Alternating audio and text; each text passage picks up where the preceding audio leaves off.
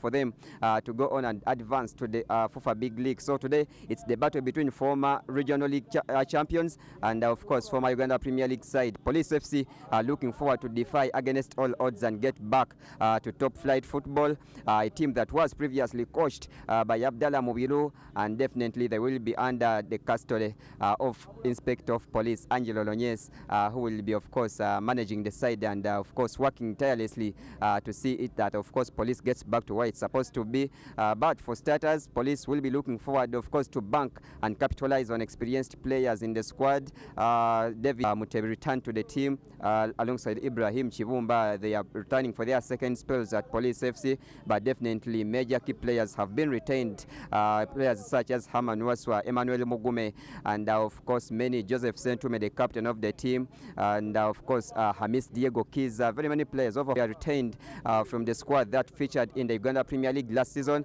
and they will be looking forward of course to help the team get back to the Uganda Premier League. For now we shall be getting to listen from the coaches of either side.